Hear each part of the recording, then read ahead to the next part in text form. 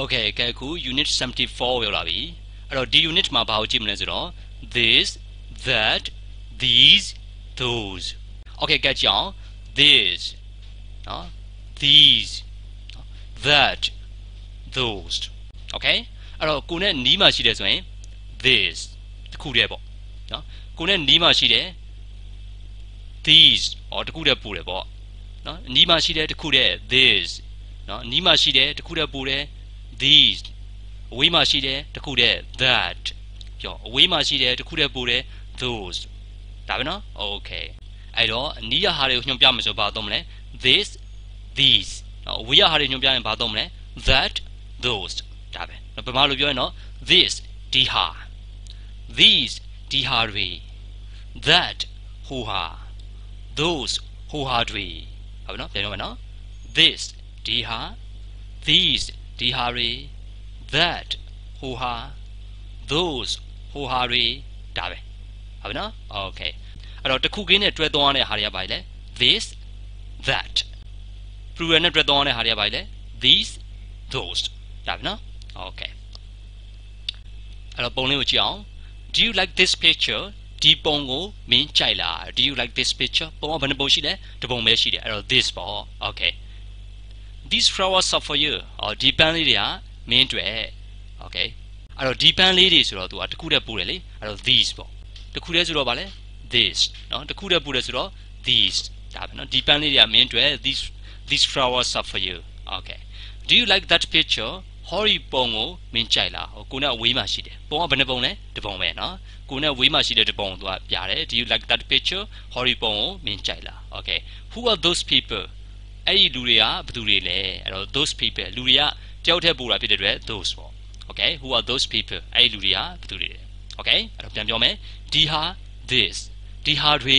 these ဟိုဟာ that ဟိုဟာတွေ those ဒါပါပဲ okay okay နောက်တစ်ခုကသူကဘာလဲဆိုတော့ဒီကောင်၄ကောင်ကိုတဲ့ with the noun နော် noun နဲ့တွဲပြီးတော့သုံးလဲရတယ်ဥပမာ this picture နော်ဒီဓာတ်ပုံနော်ဒီပုံဒီပကြီးကားဟလား those girls နော်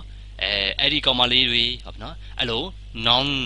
နဲ့တွဲပြီးတော့သုံးလဲရတယ်ဒါမှမဟုတ် without a noun နော် noun မပါဘဲနဲ့သူကြီးပဲသုံးလဲရတယ်ဟုတ်ပြီနော် noun နဲ့တွဲပြီးတော့သုံးလဲရတယ် noun မပါဘဲနဲ့သူကြီးပဲသုံးလဲရတယ် okay ကဲနမူနာဝကြလေးကြည့်အောင်This hotel is expensive. ဒီ hotel ကဈေးကြီးတယ် This hotel is expensive but it's very nice. ဒါပေမဲ့ it's very nice အရင်ကောင်းတယ် Okay. အဲ့တော့ဒီ hotel လို့ပြောချင်တာဖြစ်တဲ့အတွက် this hotel. Oh, okay. နော်ကိုရောက်နေတဲ့ hotel ပေါ့နော် This hotel. Okay. Who's that girl? အဲ့ဒီကောင်မလေးကဘာတူလဲ Who is ဒါပါတော့ is နော် Who is that girl? အဲ့ဒီကောင်မလေးကဘာတူလဲနော်ကိုနဲ့ဝေးမှရှိတဲ့ကောင်မလေးပေါ့နော်ကိုကလက်ညှိုးထိုးပြီးတော့ကိုမိလိုက်တယ်ကိုနဲ့ဝေးမှရှိတယ် Who's that girl အဲ့ဒီကောင်မလေးကသူလဲ I don't know ငါမသိဘူးတဲ့ပြပြโอเคကဲဆက်သွားမယ် Do you like these shoes ဒီဖနန်လေးတွေကိုမင်းကြိုက်လားကိုနဲ့နီးမှရှိတဲ့ဖနန်လေးပေါ့နော် Do you like these shoes ဒီဖနန်လေးတွေကိုမင်းကြိုက်လား I bought them last week နော် I bought them last week ပြီးခဲ့တဲ့ဘက်ကဒီဖနန်တွေကိုငါဝယ်တယ်နော် them ကပါလဲ shoes ကိုပြောတာနော် last week ပြီးသွားပြီဆိုတော့ bought နော် past simple နဲ့သုံးတယ်ပေါ့အဲ့တော့ကိုနဲ့နီးမှရှိတဲ့ဖနန်တွေမလို့ these shoes လို့ပြောတယ်Okay. Guess what, man? Those apples look nice. No, those apples, no. Hori pandi. Those apples look nice. No, hori pandi look nice. No, pondan chi ara kaung me pong me, hala. Look plus adjective pondan ne do chi ta. Look plus nice ka ba le. Kaung do sa adjective. Look plus adjective. Hori pandi ya kaung me pong me, no. Sa lo kaung me pong me, no. Can I have one? ကျွန်တော်တစ်ခုလောက်တစ်လုံးလောက်စားလို့ရမလား Can I have one? Okay. အဲ့တော့ကိုနဲ့ဝေးမှရှိတဲ့ပန်းသီးတွေဆိုတော့ဗာလဲthose for those apples ဒါပဲနော် okay နီးမှရှိတယ်ဆိုရင် this these နော်ဝေးမှရှိတယ်ဆိုရင် that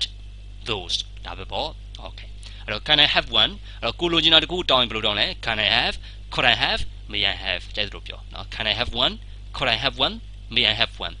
okay တခုလောက်စားလို့ရမလားအဲ့တော့ one ဆိုတာဘာပြောလဲ one ဆိုတာ one apple ပေါ့ပန်းသီးတစ်လုံးကိုသူကပြောချင်တာဟုတ်ပြီနော် okay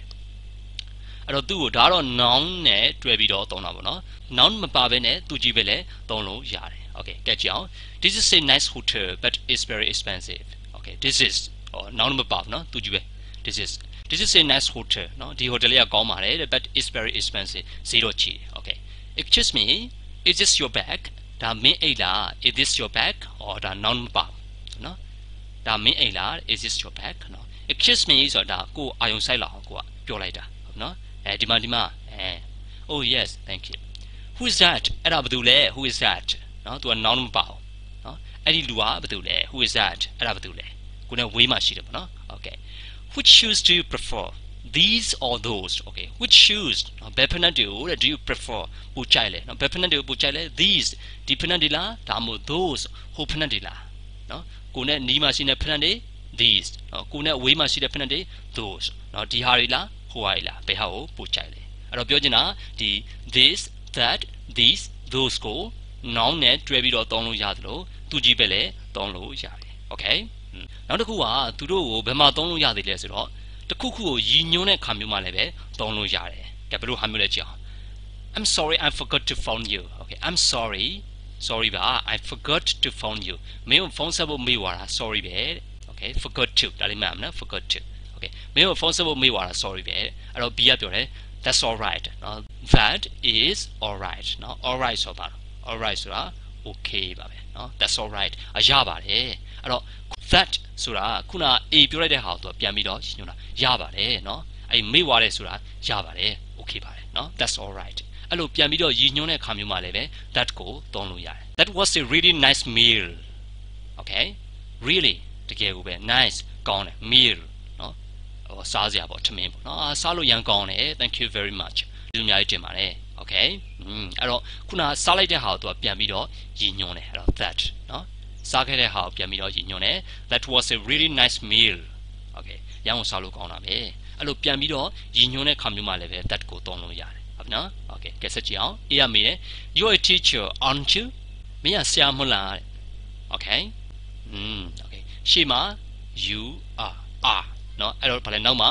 are not ပေါ့နော် aren't okay ဒါဘာလို့ question tag လေဒါသင်မိတာပြန်ကြည့်နော် you're a teacher aren't you မင်းကဆရာမဟုတ်လား okay A ရမေးတယ် B ရဖြစ်တယ် yes that's right ဟုတ်ပါတယ်မှန်ပါတယ်အဲ့တော့ that is right နော် is က verb to be right ကမှန်တော့ဆိုတော့ adjective verb to be plus adjective အဲ့တော့ဒီ that ကဘာပြောရလဲခုနမင်းမေးတဲ့မိကုံကမှန်ပါတယ်ဆိုတာတော့ပြန်ပြီးတော့ရည်ညွှန်းတာ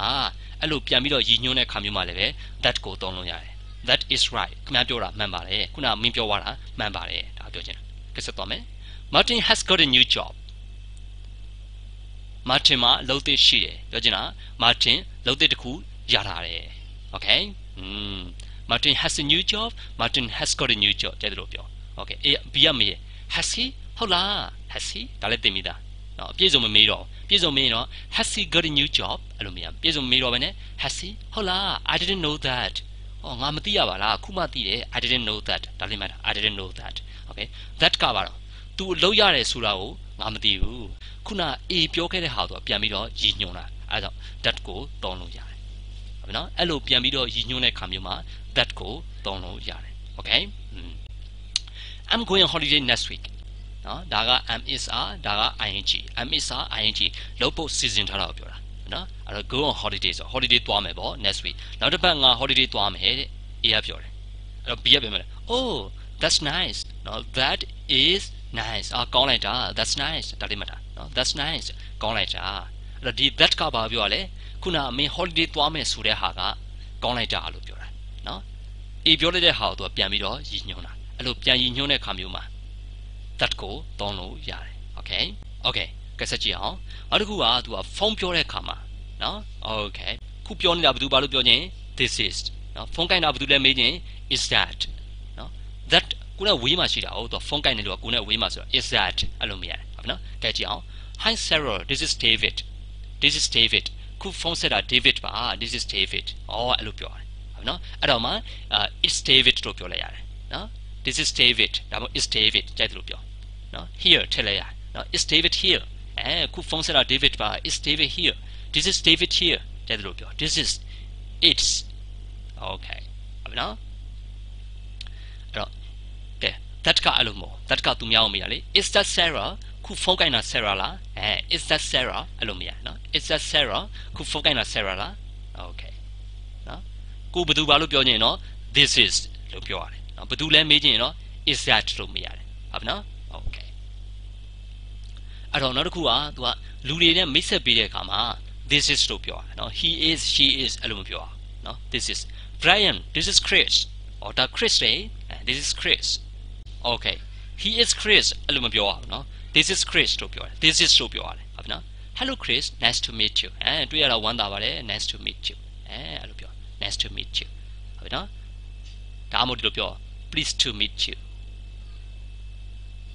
nice to meet you please to meet you တွေ့ရတော့ဝမ်းသာပါတယ်ဘလာဘလာ okay okay အဲ့တော့တယောက်တည်းဆိုရင်တော့ this is ပေါ့တယောက်တည်းဆိုရင် this is ဒါကြောင့်တယောက်တည်းပူသွားတယ်ဆိုဘယ်လိုမလဲ these are okay these are my parents ဒါငါမိဘတွေလေthese are my parents okay